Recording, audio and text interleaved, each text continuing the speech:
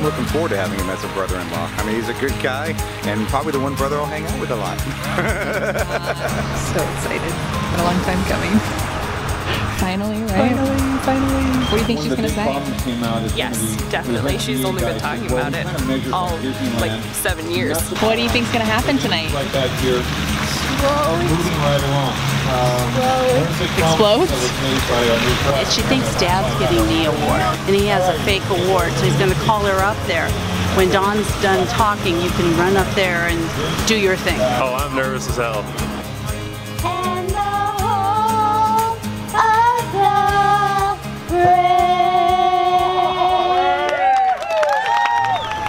Okay, we have a special presentation.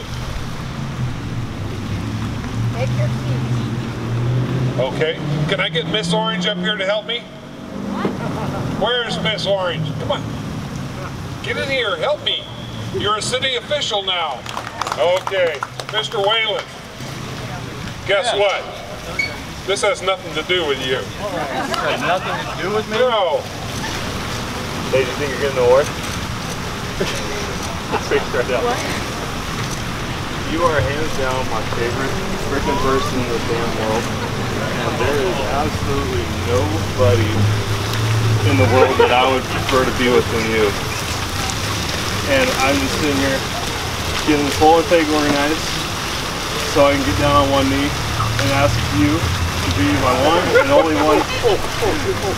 Katie, will you marry me? I knew